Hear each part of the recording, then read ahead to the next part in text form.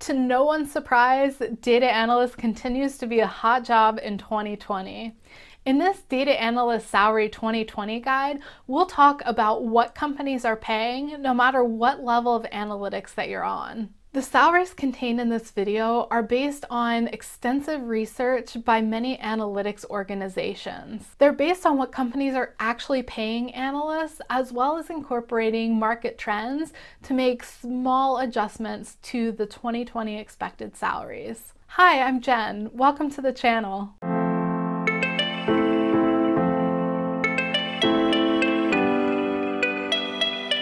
The number of data analyst jobs continue to grow as companies continue realizing that the amount of data they have needs to be managed and insights need to be gathered from it. Data analysts usually do some amount of programming as well as analysis work that requires statistical skills. Data analyst roles are different than data reporting analysts or reporting analyst roles, which unfortunately sometimes get mixed in. So when you see salary data that looks significantly lower than this, and you will depending on which sources you check, keep in mind that it often includes these within it. Today we're talking specifically about just data analyst roles. Entry-level data analyst roles for 2020 have a median pay of $84,000.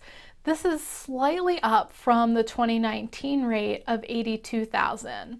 This doesn't reflect a significant change. It's the normal anticipated change that we would see just from regular inflation. This $84,000 is a base pay expectation, so benefits and bonuses would all be on top of that rate. At this entry level, you're probably pretty new to data analytics. Maybe you just graduated or you're just transitioning careers.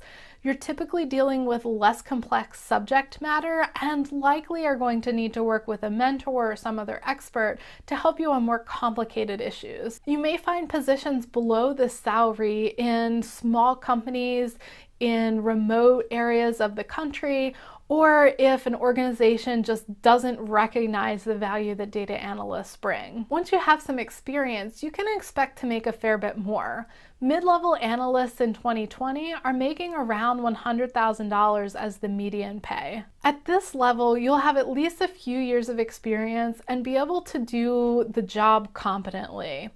Acting as a data analyst, you won't often need to work with other people, though you may need to consult someone more skilled on extremely complex issues. You'll be dealing with average complexity in your day-to-day work, not something incredibly complicated, but still problems that are going to require a fair bit of discipline and understanding and analytical thinking skills. Data analysts with more experience than normal or those working in niche industries with a significant amount of knowledge can expect to make $119,000 a year as a median pay. Salaries can go up to $150,000 or more if you're in really niche areas or are one of few people that can perform the work. For those that are making $120,000 or more, they typically have additional certifications and have many years of experience demonstrating that they know how to put these into practice. All of these salaries are just base salaries. Benefits and bonuses and other compensation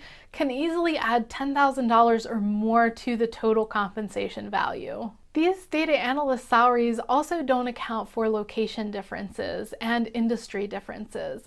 So you'll find that some industries like tech tend to pay a lot more and some industries tend to pay less. Also, your location is going to determine it. Many of the positions that you'll find in the Silicon Valley area are going to pay 30% more than what the rest of the country pays because they're an in-demand industry and they're in a high cost of living location. On the other hand, if you're in El Paso, you might make 15% less than the average salary elsewhere in the country. These are all salaries in the US. In Canada, salaries tend to run about 25% lower than the numbers that we looked at today. The salaries we just looked at apply to the US. If you're in Canada, salaries tend to be about 25% lower across the board, no matter which level you're at. On the upside, location differences don't seem to make that much of a difference, usually plus or minus about 3% depending on the location. If you're working as a data analyst today, how does your pay compare? If you're applying for jobs to become an analyst and you need help reaching these salaries or doing better than the median, reach out for help on your negotiation strategy. It can make the difference of hundreds of thousands of dollars over the course of your career. Thank you so much for watching. I'll see you next time.